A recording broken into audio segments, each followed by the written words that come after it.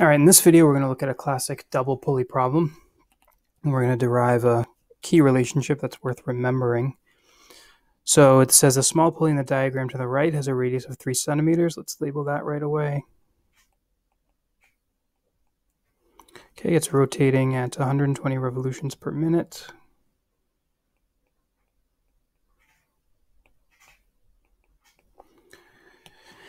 It's connected by a belt to the larger pulley that has a radius of 8 centimeters. So we label that. And we're not given the revolutions per minute of the larger one. That's probably a question we're going to have to answer. All right, so it says find the angular speed of the small pulley in radians per second. So angular speed has units, radians per second. So it's theta. You can get it set by beginning with the fraction that will relate to what you want. So I want to, indicate we want theta radians per, and we want this to be seconds. All right, so how do we start? Let's start with the one fact that we know, right? We know that this small pulley rotates 120 revolutions every minute. So we need minutes to become seconds, and so we do that by timesing by 1 minute every 60 seconds.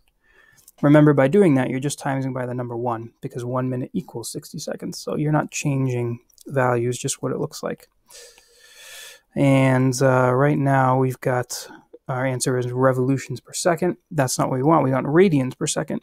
But one revolution in any circle is going to amount to a rotation of 2 pi radians.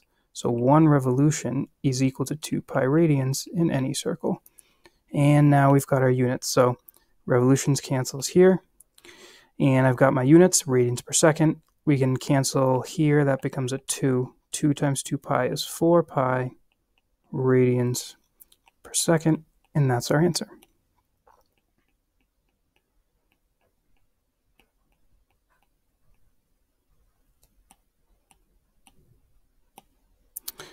All right, let's move on. It says find the linear speed of the rim of the small pulley.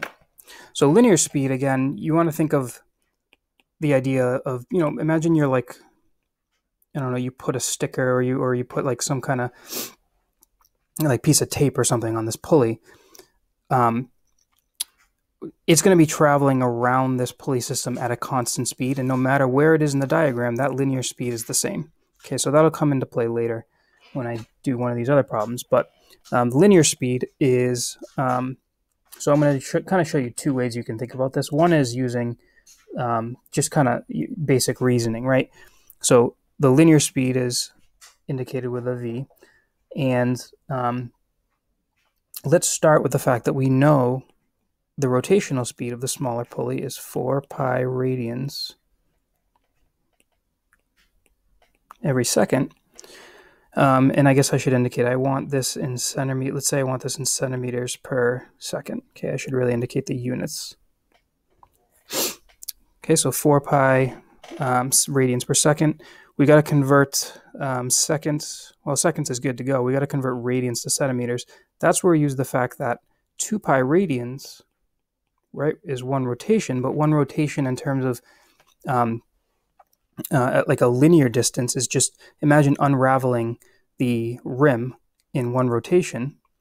That's just its circumference, right? So 2 times pi times the circumference is 6 pi centimeters. 2 pi radians will cause that rim to basically wind out 6 pi centimeters worth of the belt. And we see that the radians cancel. 6 pi over 2 pi is 3, so I get 12 pi radians per, not radians, centimeters per second. Okay. The other thing you could do is in another video, so that, that's totally legitimate. Another way you could do that problem is you could note that the formula for linear velocity in these rotational and the linear motion problems is always the radius times theta over t. And of course, we know the radius of the larger circle, the smaller circle is 3 centimeters, and theta over t, the rotational speed is 4 pi. I'll leave out units just because not to make it too clustered. And you see we get the same thing. Okay, so that's another legitimate way of doing it. How many revolutions per minute is the larger pulley turning? So here's where I want to bring up or kind of do a little digression and show you an important relationship in these problems that's very helpful in doing them. So again, notice we don't know, right? We don't know the revolutions per minute.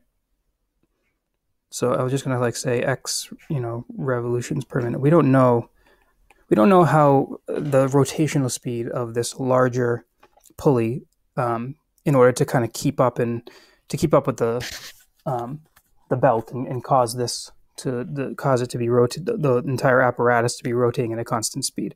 So I'm going to show you a little relationship down here at the bottom, and we're going to use it.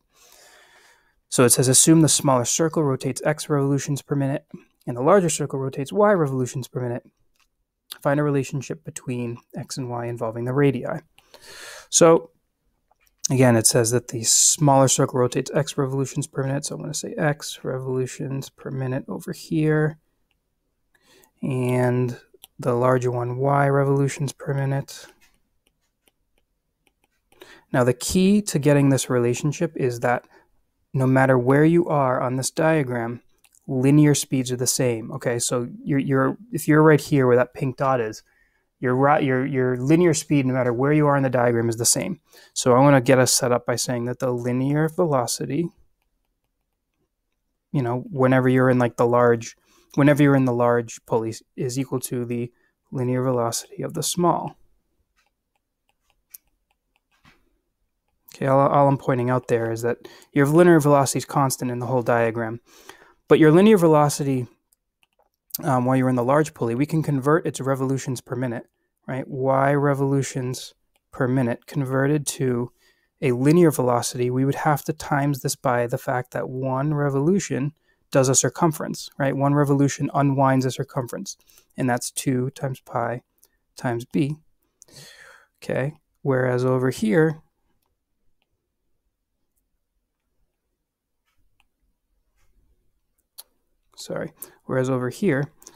x revolutions per minute converted to a linear speed, it would be, well, there's one revolution every 2 pi a centimeters. I guess I should have indicated units there. It doesn't matter because they all cancel. Let's just say a is centimeters and b is also centimeters. Okay, it's not really going to matter because everything's going to cancel, but okay, again, I just equated linear velocities. Now watch. Revolution's gone, revolution's gone, revolution's gone, revolution's gone. Thinking of this as an equation, the minutes are gone, the centimeters are gone. So here's our relationship.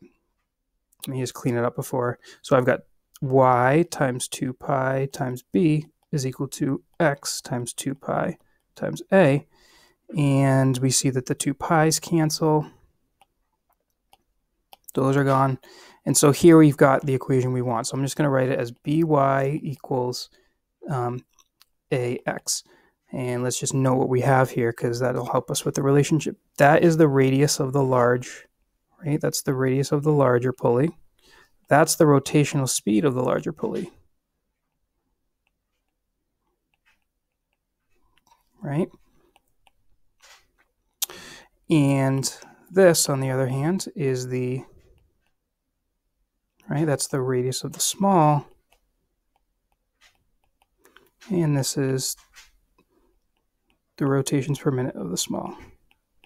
So we are going to use this fact up here in this problem. So that was our digression there.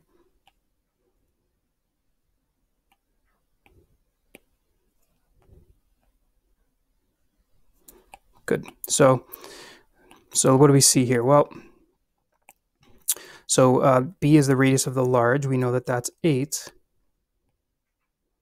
centimeters. And we don't know the revolutions per minute of the larger pulley, so that's why. We know that the radius of the small is 3 centimeters. And the rotations per minute is 120. Okay, and so dividing both sides of this by 8, we'll get our answer. So y equals 3 times 120 is 360, and 360 divided by 8, I believe, is 45. So we get 45, and it's going to be revolutions per minute. Okay, now that makes sense, right? It makes sense that that's smaller than it's fewer revolutions per minute than the larger one. Than the smaller one, because the smaller one's going to have to rotate more frequently to keep up in order to produce the same linear speed. Okay, find the angular speed of the larger pulley system in radians per second. Let's start with the fact that we know it's 45 revolutions per minute. So its angular speed will be theta radians per second. Okay, we'll start with the fact that it does 45 revolutions every minute. We'll note that there are that 1 minute is 60 seconds. Now that takes care of the time. That takes care of the time. And next we need to turn revolutions into radians, but again, 1 revolution is 2 pi radians, and we get what we want. 45 times 2 pi is, let's see, so 45 divided by 60 is equal to 3/4. So it's 3/4 times 2 pi, and that equals 6 pi over 4, which is 3 pi over 2 radians per second. Okay, so we've covered a lot. I'm kind of trying to cover as many of the types of questions as would come up in this one video. But fortunately, this last one's the easiest, because it says, what's the linear speed of the rim of the large pulley? The key idea is that the linear speed is constant in this entire diagram. We already, right, that was the foundation of this relationship that we found here. So the linear speed up here we found for the smaller rim is precisely the same for the larger rim, right? So this is exactly the same as for the smaller pulley. Okay, that's 12 pi, and the units were centimeters per, I believe, was it centimeters per second? Is that what we wanted? Yeah. Perfect. Okay, so that's a good overview of this kind of classic double pulley problem. These show up in a lot of math competition problems, and there are ways to make them kind of be really tricky at first. So a relationship like this is worth deriving a few times and then just memorizing. You don't need to do the problem that we did above with this relationship, but it just makes things so much easier. So, and it's pretty easy to remember because you're just multiplying the radii times the revolutions per minute. In any case, I hope this helps you, and I will see you in a future video.